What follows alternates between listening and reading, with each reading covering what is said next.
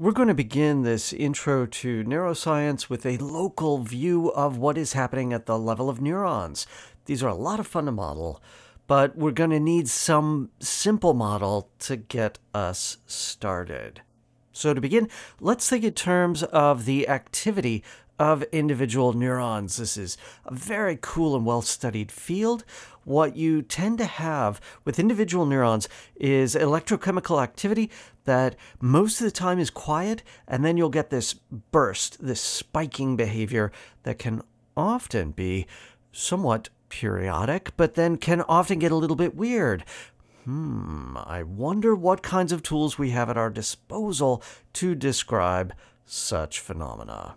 The first model we're going to look at is a simple model, a classic model, a model by Fitzhugh and Nagumo. This is a continuous time model in 2D. Wow, this is going to be so easy because it's just 2D, right?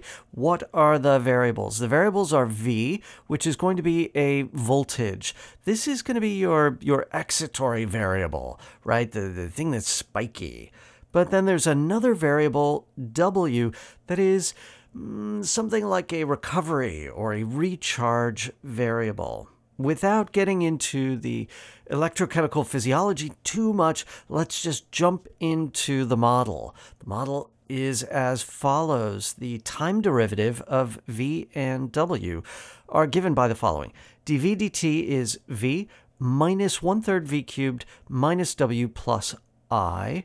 And then dW dt is alpha V minus beta W, where alpha and beta are parameters, and I, again, is another parameter that has to do with sort of an applied voltage, something like that. Okay, now let's take a look at this. We have a linear term for W. For the derivative of V, we've got that cubic nonlinearity that is coupled to the W system, but then has this dial on it at the end, that I parameter that we can change. Now, this is just one version of Fitzhugh-Nagumo. If you look in the literature, you're going to see lots of different ways to write this. You're going to see that cubic nonlinearity replaced by a more general cubic polynomial. There are lots of different ways that you can do this, lots of different parameters that you can use, but that I always tends to be there.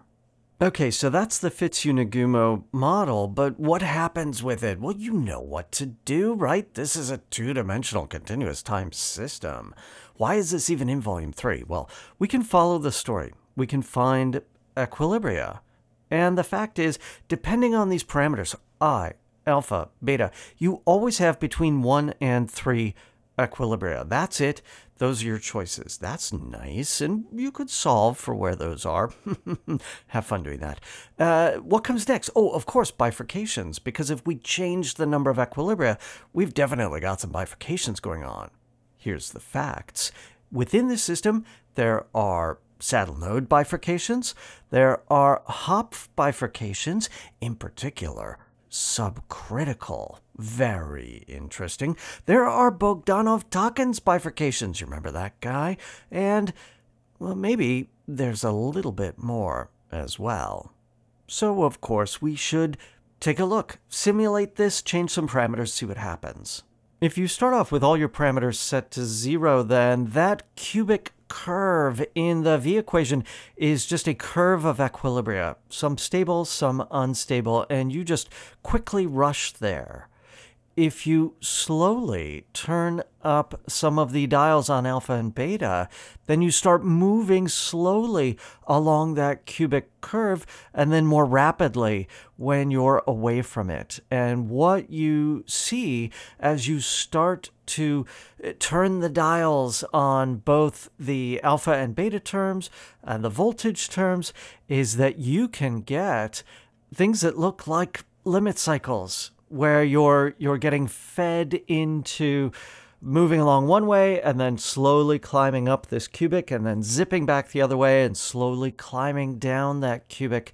And depending on the values of the parameters, you can deform this limit cycle. You can change its shape and move it around, control it to do what you want. Now, there's a lot going on in this system.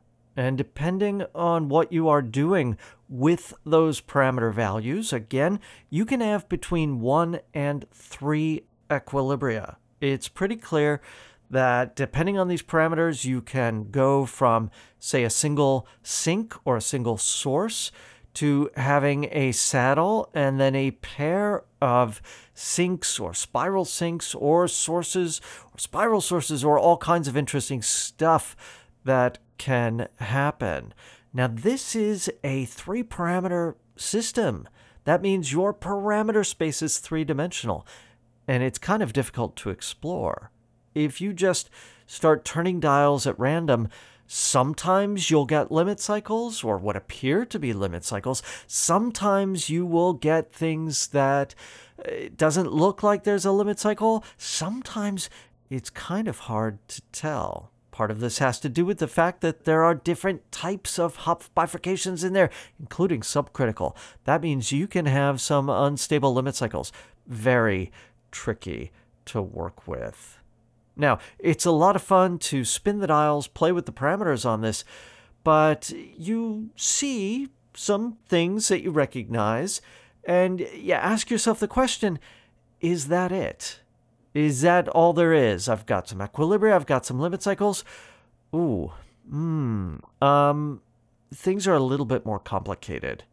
It is a fact that within this Fitzhugh-Nagumo system, there are also SNPs, saddle nodes of periodic orbits, where you have stable and unstable limit cycles that collide and collapse and then disappear.